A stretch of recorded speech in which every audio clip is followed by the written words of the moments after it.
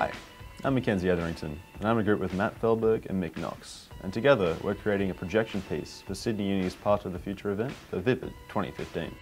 The concept for our film Collider was to represent the traditional, intricate connection that the Aboriginal people have with their land, and to have that contrasted with the invasive arrival of the First Fleet.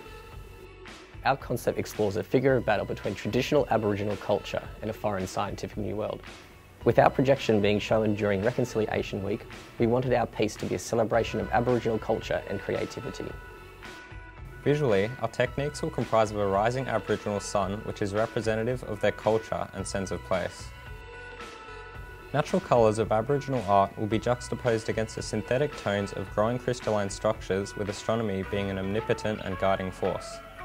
We wanted to include intense, vivid microscopic imagery, so we reached out to Linden Gledhill, an American biochemist turned artist who in the past has collaborated with renowned EDM producer John Hopkins. He was enthusiastic to work with us and provided raw footage of immersive microscopic crystalline structures forming, acid bubbling and cloudy liquids travelling, all of which we used as the backdrop to our piece.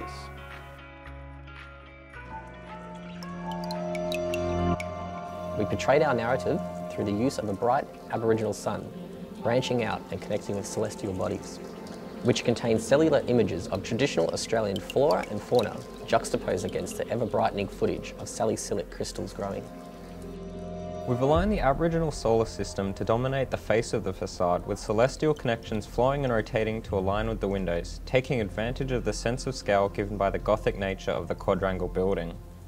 It was a fantastic experience to collaborate with Ciaran Frame from the Conservatorium of Music. He's a really talented producer, and I think his sound really worked well with our artwork. After working so hard on our projections, it was just surreal to finally see our pieces projected at such a large scale up on the quad.